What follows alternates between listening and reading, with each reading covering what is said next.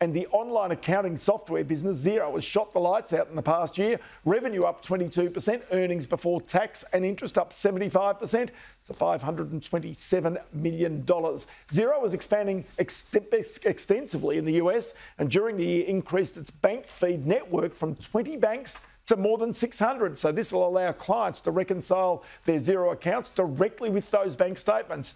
It also created a strategic partnership with US company Bill to create a US bill payment solution for businesses, kind of similar to Australia's BPay.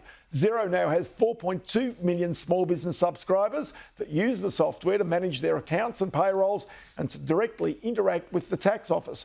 2.4 million of those subscribers are in Australia and New Zealand. And I caught up a little earlier with the Xero Chief Executive, Sukhinder Singh Cassidy, for Business Weekend about the exponential growth and its ability to control it in the future.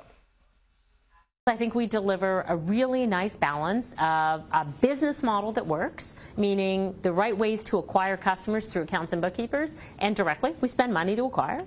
Number two, we have a product suite that customers need, and that product suite ranges from core accounting to helping you do your taxes, to payroll, to payments, and we keep adding jobs. So you ask why we're growing, because we keep adding value to the product, right? And so it turns out that having a robust product that can keep adding value for your customers and having, quite frankly, a mechanism to profitably acquire customers, that is the formula of growth.